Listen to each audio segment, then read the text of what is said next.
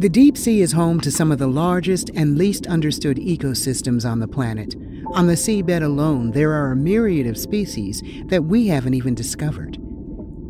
This is the Clarion-Clipperton Zone. It's one of many unique ecosystems that make up the international seabed.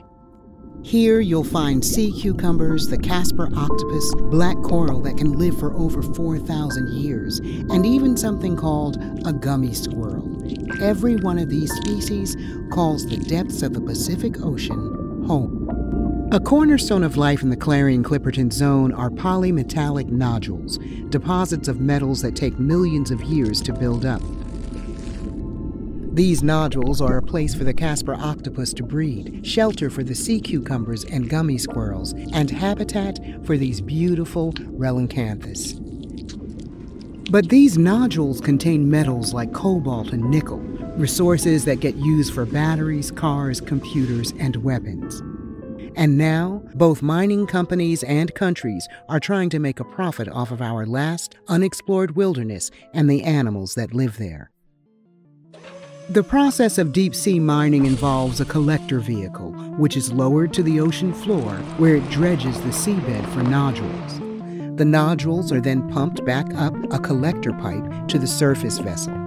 In the mining process, plumes of sediment from the seabed and deposits of waste near the surface of the water, along with near-constant noise, will disrupt the balance of one of the most fragile ecosystems and the connected water column.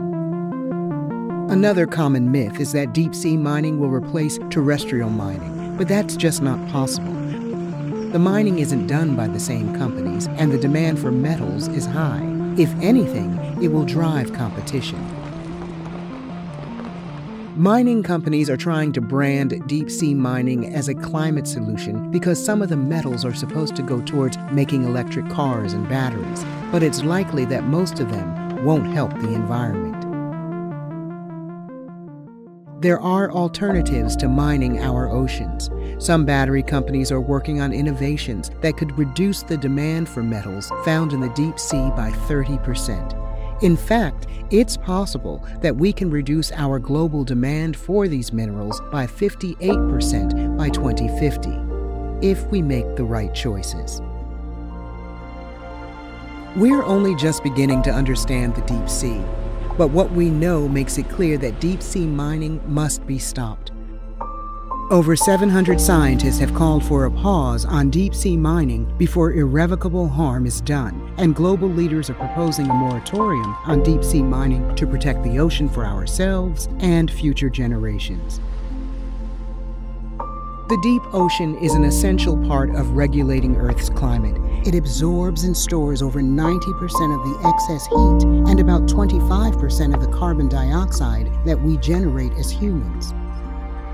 If the ocean is disrupted by deep-sea mining, its ability to sequester that carbon could be forever altered.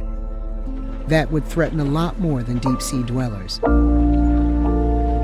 There's so much we still don't know about life in the deep ocean, but one thing is absolutely clear. We cannot afford to further damage our ocean.